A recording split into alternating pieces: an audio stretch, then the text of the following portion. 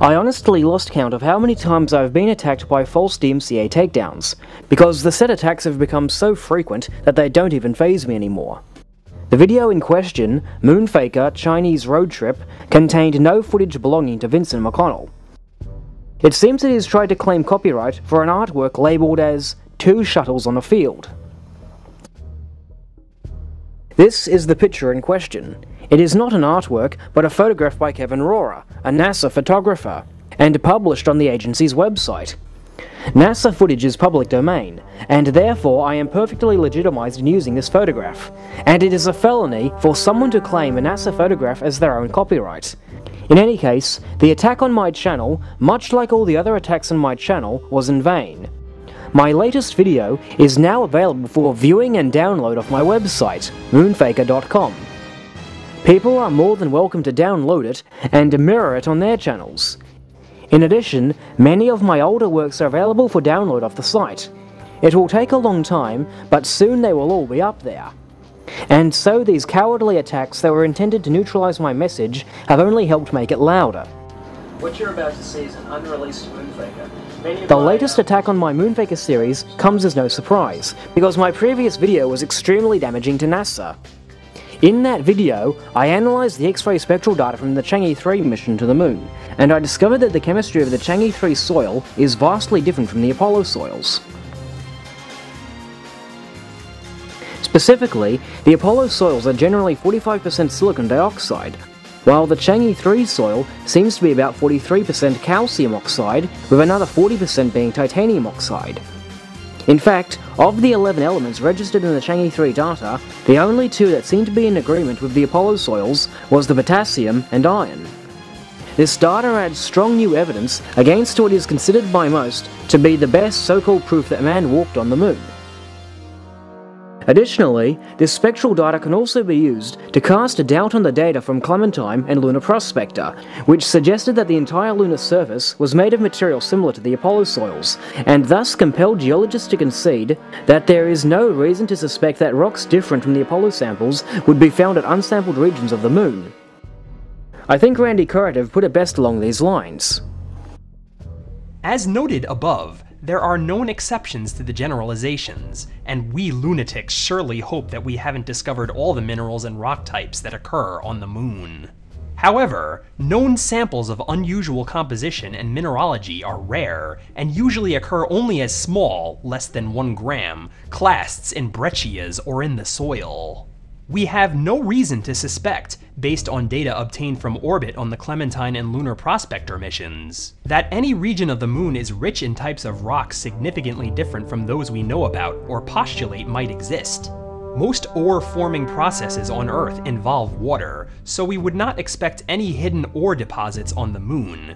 Keep in mind that if more than 40 lunar meteorites have been blasted off the Moon and found on Earth, then at any given point on the lunar surface, there can be rocks from any other point.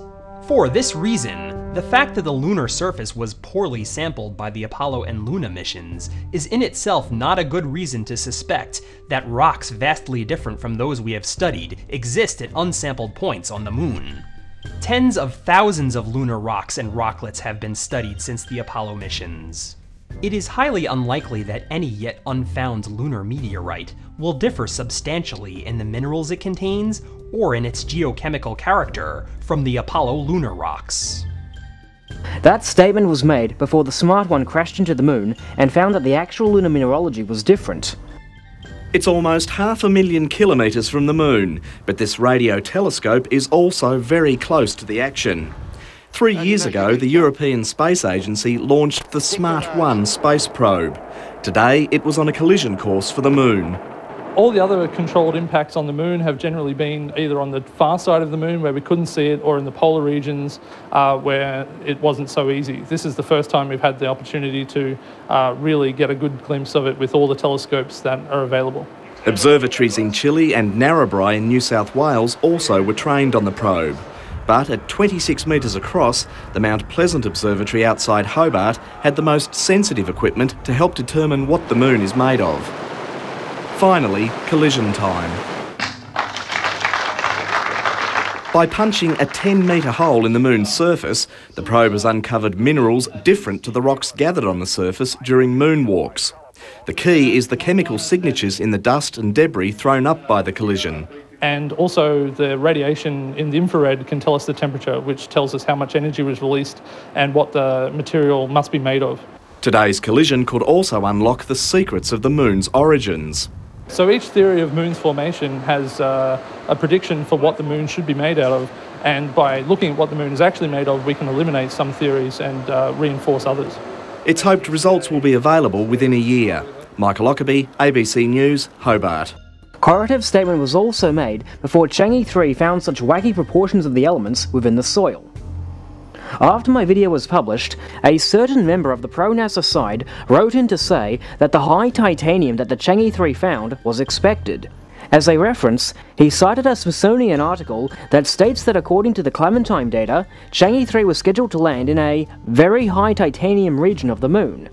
Just how high is very high titanium? We are not told in the article. Well, according to this Planetary Science Research Discoveries article, the Chang'e 3 landed in a region that according to the Clementine data is only 3% by weight titanium. This is about 13 times less than what was actually found at the Chang'e 3 site. Additionally, here is a full globe titanium map from Clementine, the highest titanium on this scale being 10%, which is about the same as the high titanium Apollo 11 samples. If we superimpose a landing site map over the top of this image, we find that the Chang'e 3 site again corresponds to a region of low titanium according to the Clementine map. And again, as we previously saw, the X-ray spectrometer detected titanium oxide to be as high as 40% by weight. So, no!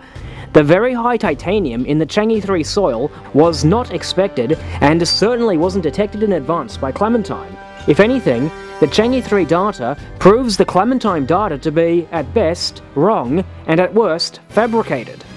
The latter of which I had suspected all along.